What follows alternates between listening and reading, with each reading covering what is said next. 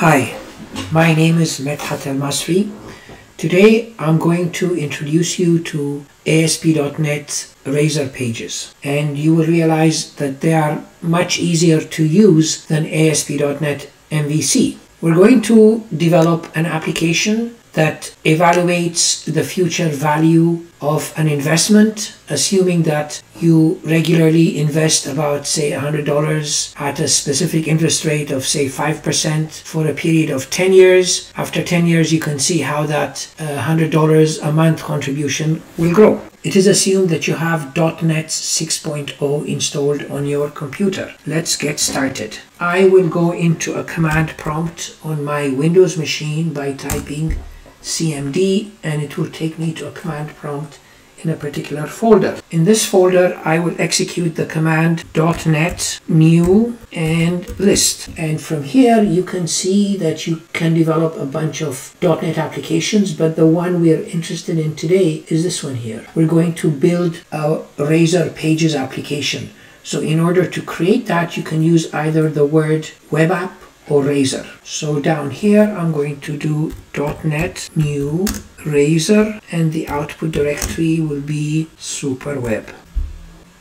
At this point, the app has been created, so I can go into the directory and have a look at it. I'm going to open the application in VS Code, so I can do that by typing in code dot, and it should open up in VS Code. Now, in VS Code, you have extensions, and I'll show you the extensions that are important when you're doing C# development or ASP.NET development using C# in Visual Studio Code. First of all, you need this extension, which is C# for Visual Studio powered by OmniSharp, and another one I find rather useful is C# extensions. So these are the two extensions I have in VS Code. Let's first look at some of the folders that are here. Now, the important folders are pages, and these pages, they contain the view files, which are the CS/HTML files, and the files that have .cs, HTML, .cs extensions. These are the view files, and these are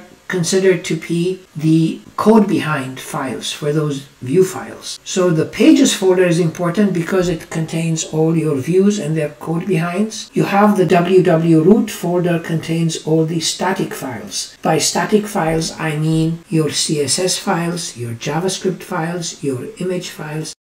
And you've got also the properties folder that contains this one file called launchsettings.json. And this launchsettings.json, it contains information on how the application is run in a web server. Specifically, the web server used natively in an ASP.NET Core application is a web server called Kestrel. These are the configurations that control the way that the application would run in Kestrel, and these are the configurations that control the way the application would run in IIS Express. So we'll close this, and there are two more folders we didn't look into. There's the bin folder and the obj folder. The obj folder contains temporary files that are created during compilation, and the bin folder contains the finally compiled files. VS Code folder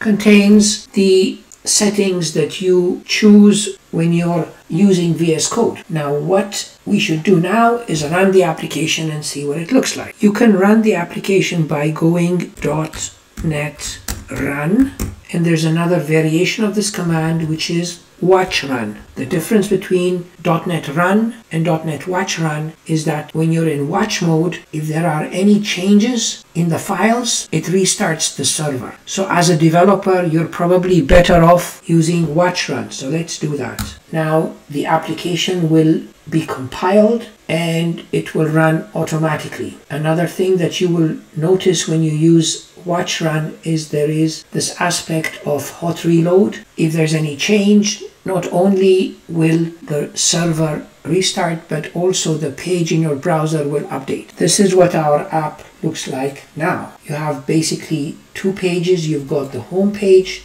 and the privacy page. What are some of the benefits of using ASP.NET Razor pages? Well, some of the benefits are the fact that it is lightweight, it's flexible, you have full control of your HTML, and it is cross-platform.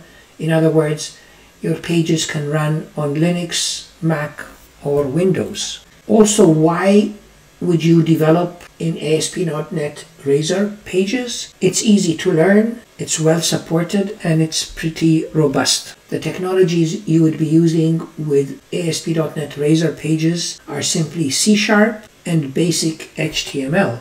Now let's have a look at one of these pages.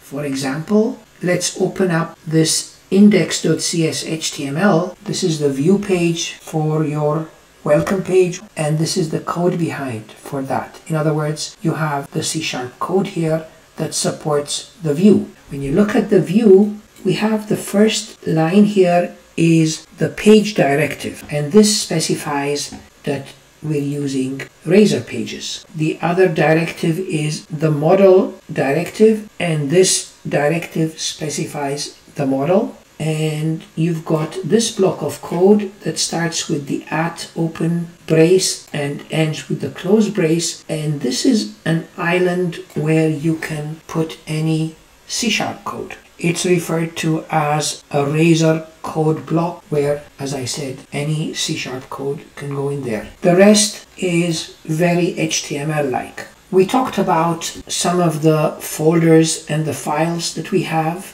in an ASP.NET Razor application. Now there are some important files also in the root of the application. This one here, the csproj file, is pretty much the project file that describes the entire application. It's also referred to as the manifest file. This file, program.cs, it is really the entry point into your application. It does a bunch of things, and at the very end it says app run, and at this point the application runs. This file, appsettings.json and appsettingsdevelopment.json, these two files, they pretty much do the same thing.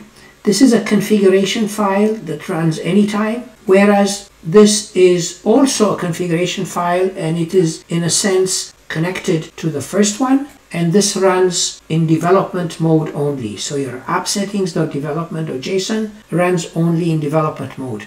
Why do you have two of them? Well, there are cases where, for example, you have a connection string that you're using to connect to a database during development time, and you can put the secrets in the appsettings.development.json file, and just make sure that this file, you don't deploy it or you don't even copy it to source control. So all your secrets would be in appsettings.development.json, and you just keep them on your computer. Don't transfer them to any other place so people don't know your secrets. Everything else can be put in appsettings.json. Let's make a small change to our application. So under pages, index.cs, html.cs, I'm going to put something in the onGet method. I will pass data from the code behind to the view. We will use a view data dictionary to pass information from the code behind page to the view, and that's done by using an object called view data, and you can give it any arbitrary name. For example, I'll just call it name, and in honor of Queen Elizabeth, I will say Queen Elizabeth. Put a semicolon here. This is the code behind page, so we must receive this information in the view page, which is index.cs html. So what I can do here is create an h3 tag, and I can say view data and put in this value for name. And at this point, if I run the application, here you go, you see Queen Elizabeth. It's as simple as that. Now let us do something a little bit more serious. We're going to create a class that knows about calculating a future value for an investment. New folder. It is customary to create a models folder for that. So I'm going to say and create a models folder. And then inside of this models folder, I will create a file, a new C# file. Going to be a class, and I will call it future value. This creates a file called futurevalue.cs, it automatically provides a namespace. Now the new syntax for namespaces in the current version of C# is to get rid of these braces by simply putting a semicolon here and get rid of these and then push back class definition. I will have 3 properties that I need to calculate the future value. The first property I'm going to add is of type decimal, and I'm going to call it monthly investment. The second property I'm going to have is also a decimal, and I will call that yearly interest rate. And we have yet another property, and this is the final property that I need, and it would be int, and this is simply years. Now, in addition to these properties, I will have a method here that is public that calculates the future value of an investment. In the interest of saving time, I'm just going to copy this method here. So this method does the calculation based on the values that are passed into these properties. And it returns a decimal, which represents the future value of an investment. We will next create a page, and that will be a razor page that is the view for the future value calculation. So to create a page, I will use the .NET utility, and the command I'm going to enter is .NET new page, and I want to specify the namespace, and the namespace is going to be super web, which is the name of my app, and it will go into the pages folder. So I'll add pages to the namespace, and I can specify the name of my view, and I will call it future value, and the output directory will be the pages directory. When you hit enter, it will create for you the page, and if you go back into VS Code and under pages, here it is. So these 2 files were created. I shall add 3 properties to this class, which is named future value model, and those properties will be exactly the same as what I have here. So I can pretty much copy this and come back in here and paste them. So I'm going to pass a piece of data from the code behind into the view, just like we did before, the view data dictionary, and I'll call that simply FV for future value, and I'll set that to 0. This method handles the get verb. If I want to handle the post, I will use public void on post. This on post method will pass on future value object. So I can place inside of the argument an object called future value, and I'm going to do a Control Z here because I'm actually interested in this future value, not this object future value model, and I'll just call this model. In VS Code you can hit Control dot if you are in Windows to import the appropriate namespace, and what we'll do here is we'll pass on the calculated value into the view. So I'm going to copy this, and this is going to pass on model dot calculate future value, and that should be a semicolon. Now let's go into the view file, and that would be future value dot cshtml. I will give this page a title, and I can do that using again the view data object, and I'm just gonna give it a dictionary key called title, and the value can be future value page or any other name you want to give it. So this is a code block where you can put in any C# code. In here I want to create a form, so I'm going to open a div tag, and in here I'm going to start a form with method equals to post, close the tag like that, and I'll create 4 div sections. 1, we copy this, 2, 3, 4. In the first section I'm going to create a label. You can use an ASP.NET attribute that points to a property in your model, and that would be ASP4, and for this particular one we want it to point to the monthly investment, and for the label itself we will just type in monthly investment followed by a colon. This is the label. The next thing is the input field. In the input field, the value for ASP.NET 4 is the same as with the label, so I can copy and paste this here. And this input field, I can now close it. I'm going to copy this in the interests of saving time into this section, and in this section I'll use yearly interest rate and copy this over down here and change the text to yearly interest rate. I should delete this. So this becomes yearly interest rate. Again, I will copy this pair and put it in here. And this one will simply use years and years. Here I can type in number of years and I'll just bring this value down here. I will copy once again this pair and bring it down here, and what I want to display in this section is the result, and the result will simply be future value. So I'll delete this and just display future value here, and the input field will have value equals to, I'm going to use single quotes here, and I will display the contents of the view data. By the way, there's another object called view bag that is just like view data. We can use that if we want to, and the key is FV. We want to change that to toString, and we want to display it in currency format. So you can say C2 here as the display format. Finally, we need a button.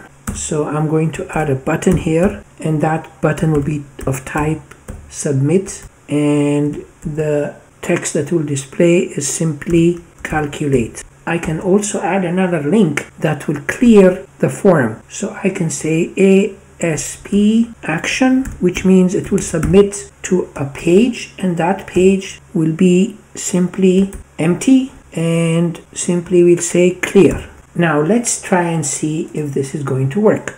Let me start my app. Now before I do that, it is always a good idea after you do a lot of work to do a .NET build just to detect if you have any errors.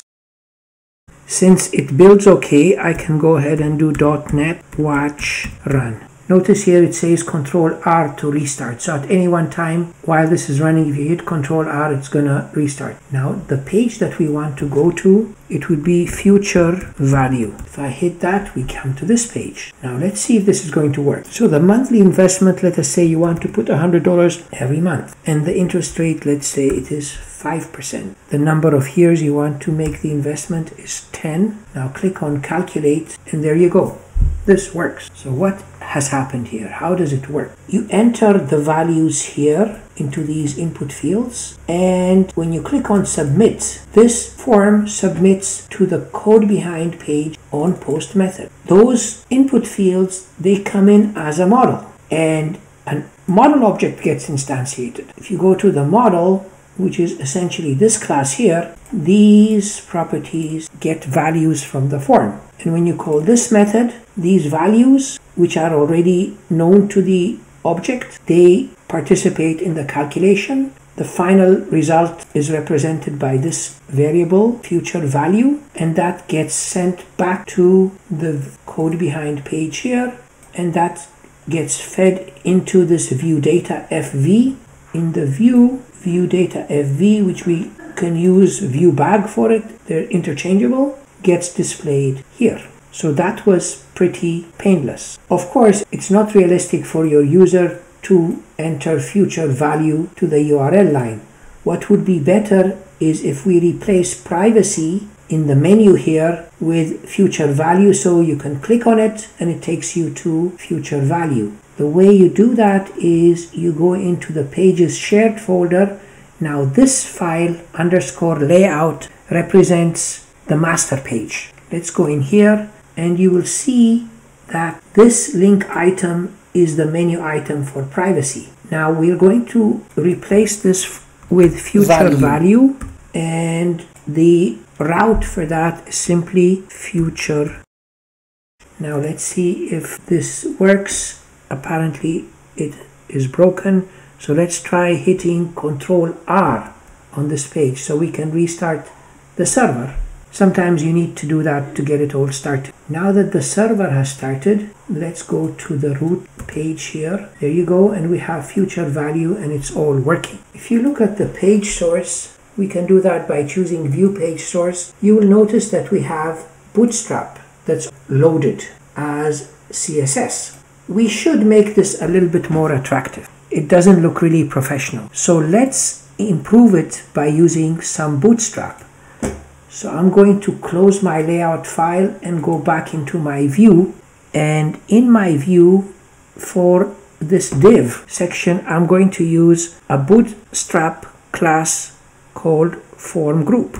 And I'll do this for all the others as well. Oh, I discovered now that I have a div section that's not closed properly. Let me close this here and reformat my UI. Now this seems to be more correct. So I'm going to copy this and put it here and here and here. For each one of these fields, if it's a label, I can use another class called control label. So I'm going to say class equals to control label. You will see later that these changes that I'm making will make the page look much more professional. So I'm copying over all of these labels down to the other tags. Next, the input fields has to have, oh, I made a mistake here with the spelling of control. It should have an O. Let me change all of these to O's. Now the input fields have to have a class called form control. I'll put them in the input fields here, here, and here. Now because this is going to display the output, I can set it to be read only because I don't want anybody entering anything in this field. Finally, for the buttons, I should also put the buttons in a form group div section. So let me copy this and bring this down here, and my div, I'll copy it over to the bottom. I know that it would be nice for me to put a line break here to push the buttons away from the rest of the UI. For the button, I wanted to give it a color, and in Bootstrap we can do that by giving it a class value of btn, and there is another type of button called btn primary, which gives you a blue colored button. We can do the same for the anchor. Let us copy this, bring it down here, and make that success, which gives us a green button. Let's see what happens now if we have something that looks a little bit better. So if we go down to our page, it seems to be broken. Let me try it again and click on here. The page is broken, so we have a problem. To fix that problem, I simply did a Control-C on the server and I restarted it again and determined that it works fine, no problem. Here it is. Let's click on future value and let's see that it's working okay. So we said 100 at 0.05 for 10 years, and you click on calculate, it gives you the proper number. This looks much nicer. I hope you agree with me. One thing we did not do is that we gave the page a title, but we didn't display this title anywhere. So maybe what we should do down here is create an h1 tag and pretty much display this. So I can copy this, put an @ before it, and paste it. I made a mistake here. There shouldn't be a space between the @ and view data. So we try again. Yeah, here it is.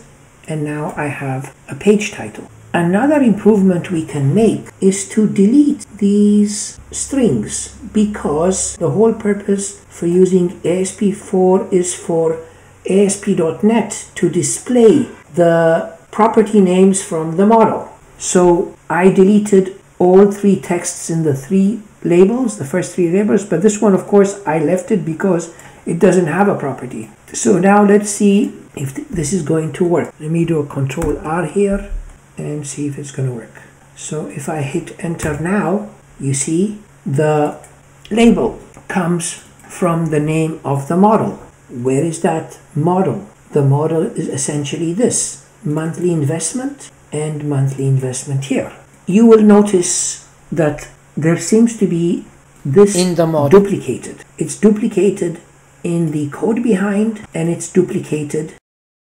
So maybe we can get away with just having one of these places containing these properties. There is certainly a solution for that. What we can do is go to the code behind, delete this, and instead create a property here called future value, and the property is of type future value, and we can even call it future value. Now, why do we have a squiggle under here? Because it says that this is a nullable property. To get around with that, we can just put a question mark here. Next, we should add an attribute here called bind property. In my onPost method, because I set this as a bind property, I don't really need to pass any arguments to the onPost method. And that means that here I would just say future value, because I already defined a future value property. And because this is nullable, I need to use exclamation mark here to unwrap it. Now you will notice that we have some errors in this future value.cs HTML page because it has turned red. If you come down here, many of these squiggles represent errors. And if you read any one of this error, it says future value model does not contain a definition for yearly interest rate. This means that we have to fully qualify this monthly investment object by putting before it future value dot, and we'll do it for all the others. Now, there is a warning here. It says that dereference of a possibility null reference. Just like down here, we unwrapped a nullable value. Over here, we should do the same. So we put an exclamation on all of these, and that warning will go away. So I think we're all good now. Let's run our app and see if it works as expected. Come down here. Let me go to the root of the app again. Click on future value and enter, say we said $100 at interest rate of 5% for 10 years. It does that, and clears it. So it seems to be okay, except that I detect one problem. These labels are not user-friendly. You want to put a space between monthly and investment, and maybe you want to put something else here instead of years. Maybe you want to say number of years. So in the model, you can specify the display text. Let's go now to the model, and over each one of these properties we can have an attribute called display, and of course this is not recognized. You have to hit Control dot in Windows to import the appropriate namespace. So once that's known, you can open a bracket and type in name equals to, and in quotations we want to put the word monthly investment. And we will do the same for yearly interest rate. So I'm just copying that and putting it above yearly interest rate. And I can take all of this, paste it here, and just put a space in between the word. And finally, for years, I'll copy this and bring it down again to years. And for this, I'll say number of years. Now let us see that our labels are more user-friendly. So from the home page, we click on future value. And as you can see here, our labels are more user-friendly and our application still works. 0.05 for 10 years, and we get the same result, and our clear button works. Thank you for coming this far in this video again, and if you like it, please give it the thumbs up. And until I see you, cheers.